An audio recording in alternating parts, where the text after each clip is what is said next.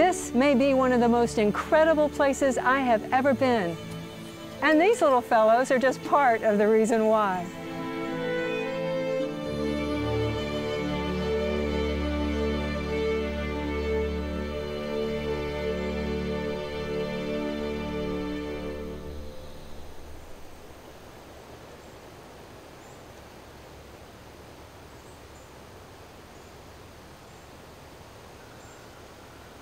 St. Catherine's Island is undeveloped and unpredictable.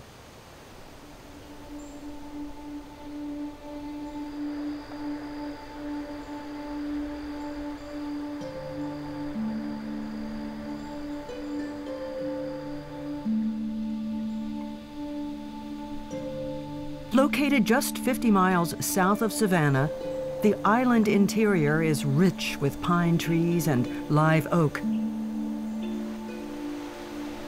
There are jungle-like areas that make it easy to lose your bearings.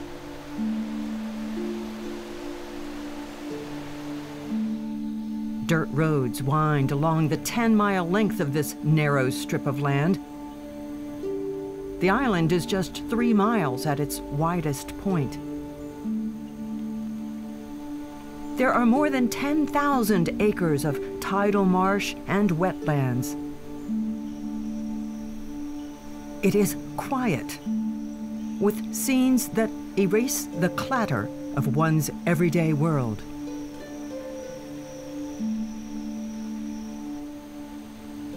Others have enjoyed this island for centuries. St. Catherine's has an incredible human history that can be traced back 5,000 years. Today, the St. Catherine's Island Foundation owns the property. There are no ferries to bring you here. It is invitation only. Island manager Royce Hayes greeted me at the dock. He's been here since 1975, living in a modest home a short walk from the dock. Royce is what you might call the gatekeeper for the many research programs underway and the scientists who come periodically to oversee them. Gopher tortoises are raised here for the Department of Natural Resources in an effort to boost populations on Georgia's mainland. The tortoises are Georgia's official state reptile, but their status is threatened. So these little fellows being nurtured on St. Catherine's will eventually be placed on property where they will have a better shot at survival.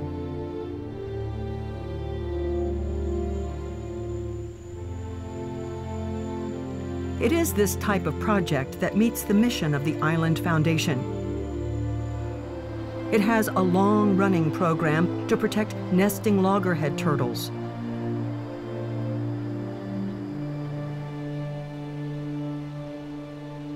It is a wildlife preserve dedicated to science and conservation. At one time, the Wilderness Society of New York was breeding endangered species here, but most of the exotic animals have since gone. It wasn't accomplishing what they wanted. They realized that breeding endangered species was not going to save endangered species, that protecting habitat is the way to protect endangered species. However, the ring-tailed lemurs that were brought here do so well in this subtropical climate, this program continues as an insurance policy of sorts. The only other place these primates run free is on the African island of Madagascar. However, Madagascar has lost an estimated 80% of its forest cover. In Africa, the lemurs are hunted for food or taken captive as pets.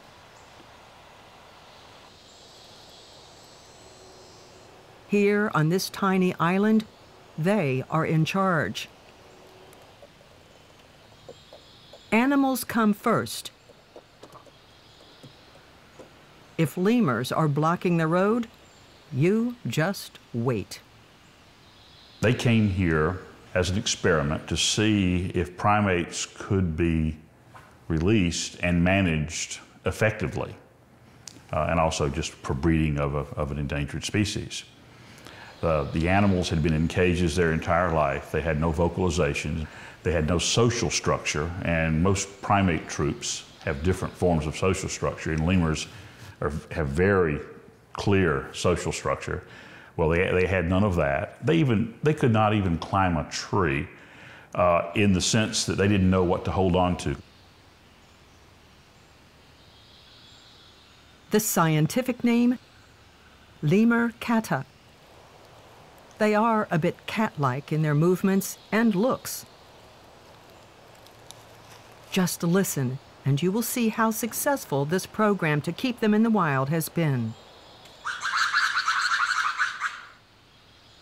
They now have many vocalizations that you hear as you walk around the island.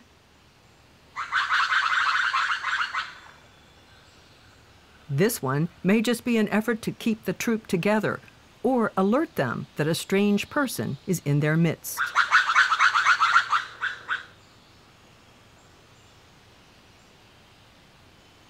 Radio collars on the adults allow the research team to keep tabs on the population and their movements. Zoologist Debbie Belgio lets me tag along with her as she sets food out and checks the troops.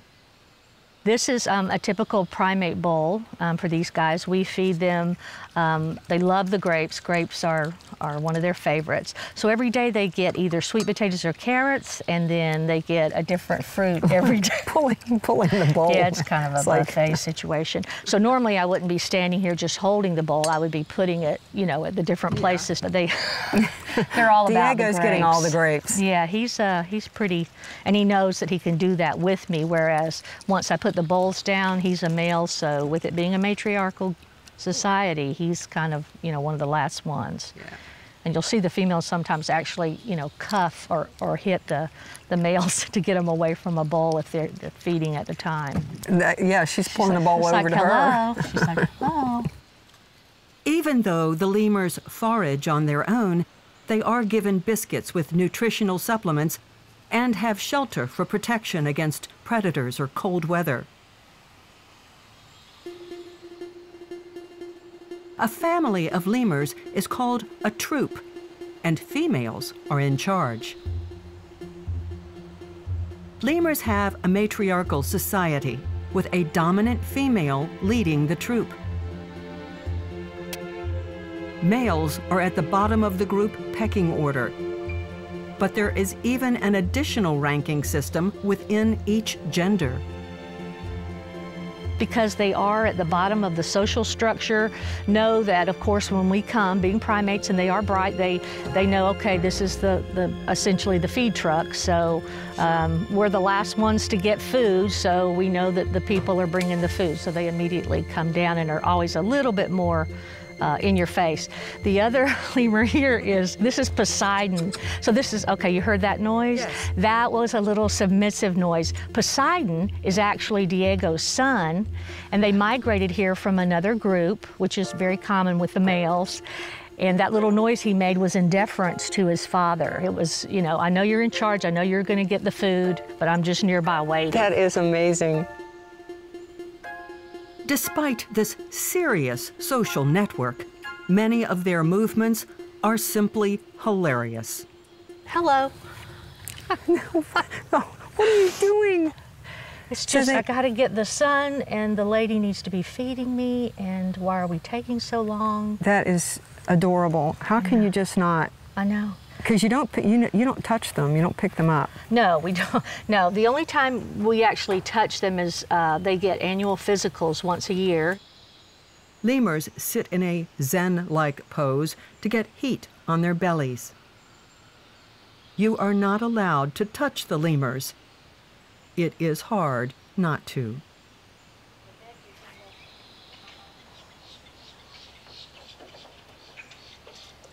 There are close to 90 lemurs on St. Catharines. Debbie knows each one by name. If the behavior is off or one is missing, she will know. So is this grooming right now? Mm-hmm. Oh, yeah. Those are two females grooming each other. Right. Oh, how cute. That's called allo grooming. Why do they do that? It's just part of the social bonding. They, do it also for, hygiene. They do keep little ticks, fleas, problems like that. That takes care of it when they're grooming each other. And they are beautiful. My goodness, that tail. Yeah, they are. The tails, especially with the ringtail lemurs, with this species, is used a lot of times as kind of a flag, because when they are all together just walking, most of the time you'll see them and they'll all have their tails waving. And it's easy to keep up with the guy in front of you with the flag, flying the flag high. As we learned at our next stop, that tail is used for something else. Here we go. That's it. You haven't lived until you've been involved in a stink fight with a lemur. Watch his ears. Okay, the ears go back. There we go. I'm irritated. I'm getting my scent now. I'm throwing it on you. Male lemurs have scent glands on the inside of their wrists and on their chests. He runs that tail along those moist pads, then flicks it at us to throw the smell our way. I'm looking at the threat, and now I'm waving my tail. Throwing the scent. Throwing the scent. And this is called stink fighting? It's called stink fighting. And we know it's a serious behavior, though it looks really comical. The lemur is obviously worked up. Just watch this. Apply the scent to the whole tail, and then wave it toward me, very fragrant. I can't really smell anything, but lemur to lemur, this is the precursor to an all-out brawl. He's looking at your shirt because it's got lemurs on it. I've worn this shirt a million times. Those little noises he's making. Aggression. In a real standoff, if one lemur doesn't back off, they will fight, often for the right to mate with a female. Well, I guess you told me. He did. He tells everybody.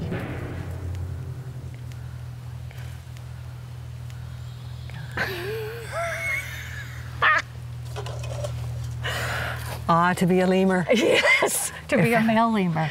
Yeah. What a life. I guess take that. Take that, exactly. And I guess, too, this is just a very small group, 3 females and a male, and he doesn't have another male to display to, so I guess we're it. We're it. We're it, so we were told. I have been duly reprimanded by a lemur. Yeah, well, how many people could say that, right? Not many. We continued making the rounds, troop to troop. Normally, the food is dropped off in a very short process. This slowed down version is just for our benefit. The point is to let these primates engage in the normal behaviors they would have in the wild, which gives researchers an amazing opportunity to study them without the expense of going to Madagascar. The lemur program is an internationally recognized success story. But another research program on St. Catharines has also gained worldwide recognition.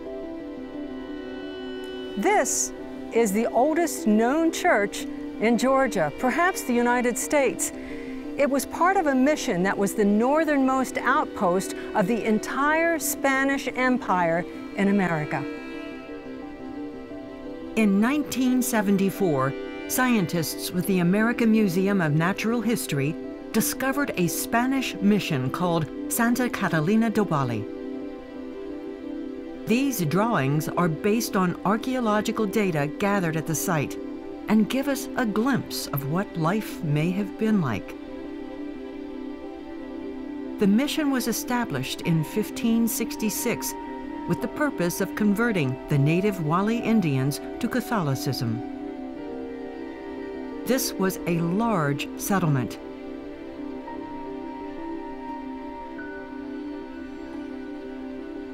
In an earlier video, archaeologist David Hurst Thomas explains the significance of what they found. Given the goals that the Spaniards had set for themselves, they were extremely successful at Santa Catalina.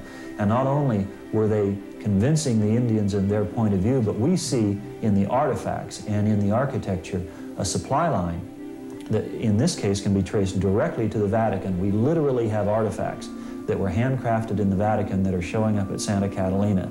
And there's nothing in our perception of the early history of this country that would suggest that. More than 400 graves of Wali Indians were found buried under the church, and in the culture of that time, they were laid to rest on their backs facing the south. They found Indian burials, Catholic Indians in the floor of the church. And so he contacted Bishop Lessard of Savannah and says, I have something of yours. And he explained to the bishop that when archaeologists or scientists find human remains that have no descendants, that they're kept in labs and museums for study. But if they do have descendants, they ask the descendant population what should be done with them. Since there were no Wali Indians left to ask, the Catholic diocese in Savannah determined this sacred soil should be blessed again and formally recognized by the church. And I heard our most recent bishop recently telling someone, this is ours. And we all kind of smiled at each other going, that's right. This belongs to the church as much as it does spiritually to the church, as much as it belongs to St. Catherine's or to science. Thousands upon thousands of artifacts are now housed in Atlanta's Fernbank Museum of Natural History. Collections curator Bobby Homan oversees rows of boxes from floor to ceiling, packed with everything from stone tools, ceramics, metal, you name it. There are about 70,000 beads alone, glass bottles that held oil or wine. This bowl was found in an Indian burial site. There are pieces of the mission building and a lot of religious items. The one on the left, research suggests that it may have come from the Vatican.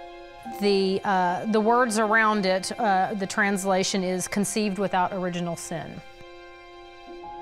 The one on the right is Mary in front of a shroud. You could argue there are few collections in the world that have the breadth, the diversity, and the time depth as the one in the bowels of Fernbank. The mission itself may be gone, but the spirit remains.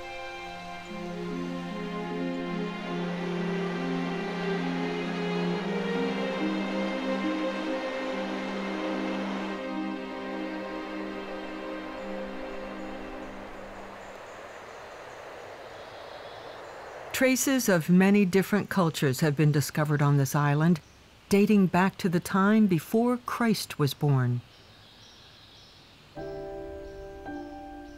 The island changed hands many times, serving as a plantation for nearly a century.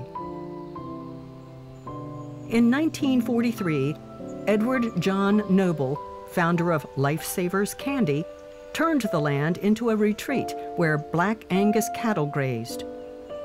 When he died, the land was transferred to the St. Catherine's Island Foundation and is now designated as a National Historic Landmark Site because of the past human history.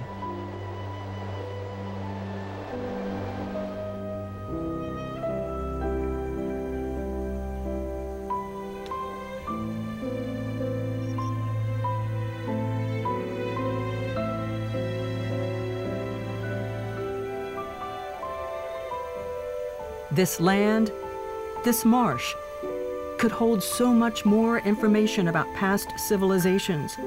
But there is yet another story on St. Catherine's.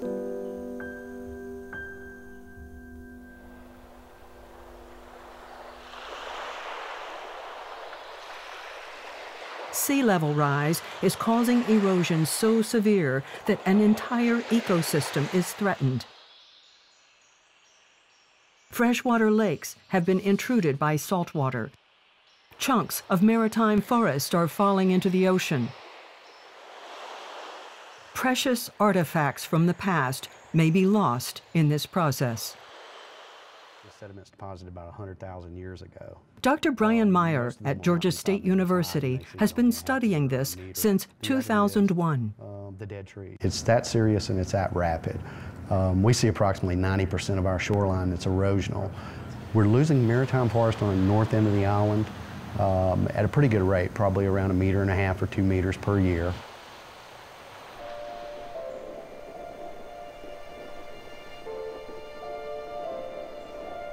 You can see trees that have fallen on the beach. It makes for a beautiful photograph, but is a harsh reminder that this represents the continuing destruction of an ecosystem.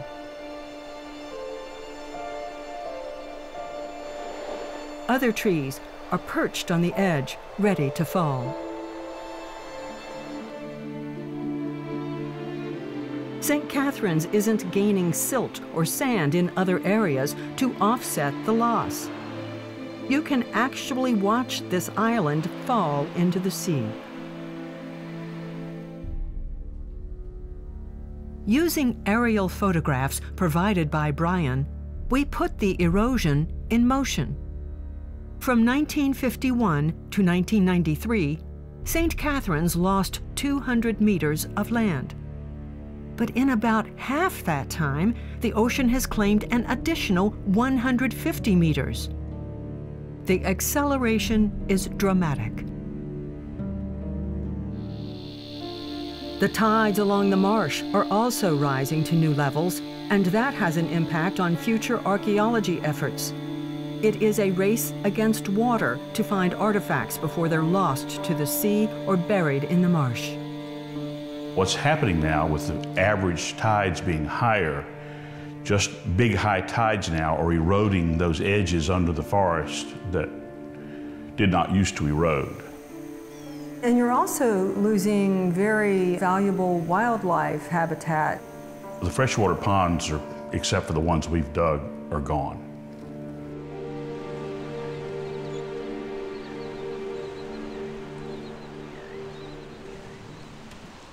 The changes we see on St. Catherine's today will eventually be realized on other islands along the southeast coast. The lessons that we can learn and the best management practices that we can employ on St. Catherine's, we can take those and then export that to improve the resiliency and the management efforts on other islands as well. So ponds that used to provide migrating birds and island wildlife with drinking water have been invaded with overwash from the ocean. The ecosystem is changing. The big concern for St. Catherine's now is the possibility of a hurricane, which could alter the island in a severe manner. I always like to use the analogy of a boxer. It's like sea level rise is a jab, and then a large hurricane or a significant storm is really a knockout blow. That surge can produce the type of change we're seeing as a result of sea level rise. It may produce 10 years of sea level rise change. St. Catherine's will address its changing coastline as just one more research project. Royce calls this a floating laboratory and a place to work out conservation techniques. The ocean, nipping at her heels, may give St. Catherine's the greatest challenge yet. Even so, the island remains an inspiring place. When the sun sets, water from a rising tide shimmers in the golden light. Lemurs continue to romp among the trees. This is the only place in North America where they are truly free-ranging.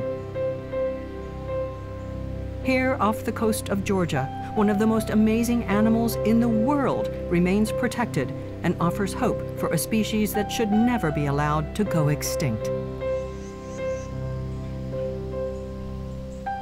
As I said in the beginning, this is one of the most interesting places I have ever been. Just being here is special, but one is reminded by remnants of those who lived here long ago. Nothing is constant. not even the land.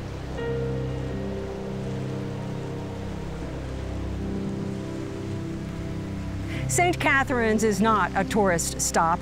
Rather, this island harbors researchers and scientists, all committed to understanding the impact of change along the eastern shore. I'm Sharon Collins. We'll see you next time.